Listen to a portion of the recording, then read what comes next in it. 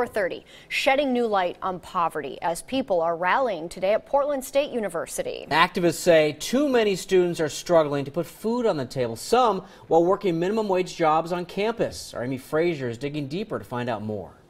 This is the food pantry at PSU. Volunteers here tell me some days they see as many as 100 students needing food.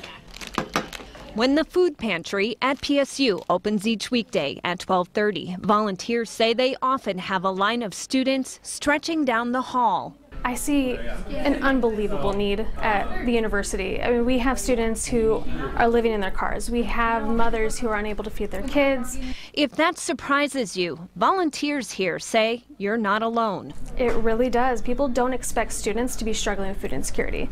As students, we're perceived as being well off since we're able to have an education, but people don't understand what it takes to get the education. What do we want?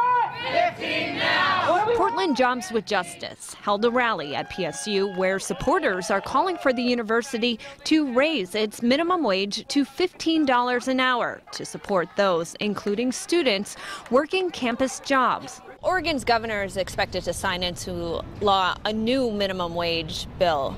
How does this fit into what you're asking for from PSU?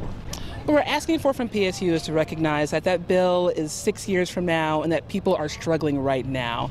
Organizers argue people here can't wait until 2022, when the minimum wage in Portland is expected to be $14.75. Back at the food pantry, I think having a livable wage would take so much pressure off of people. And she hopes the rally raises awareness about poverty on campus. Saying that it's a problem is important, and saying that we're not going to put up with it is important. In Southwest Portland, Amy Frazier, KOIN 6 News.